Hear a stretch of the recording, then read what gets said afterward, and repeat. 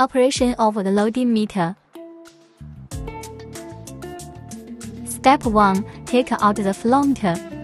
Install 3 inches to 2.5 inches connectors as required.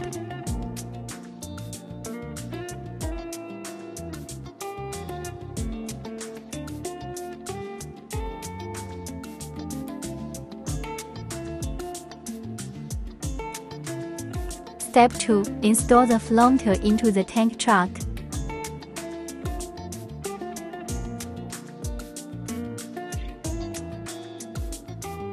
Note installation position, handle in center. Step 3. Commence operation. Pressing the seal for 3 seconds. Pressing the valve for 3 seconds. Then the floater goes into run mode. Open the valve and start measuring.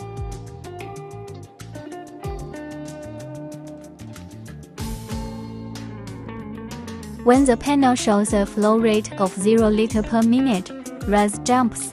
Pressing the valve for 3 seconds to light up the background. Then long press rise to display the record, long press valve to save, so as to complete the record of data. Step 4. Take it down, clean it up, put it back in the box.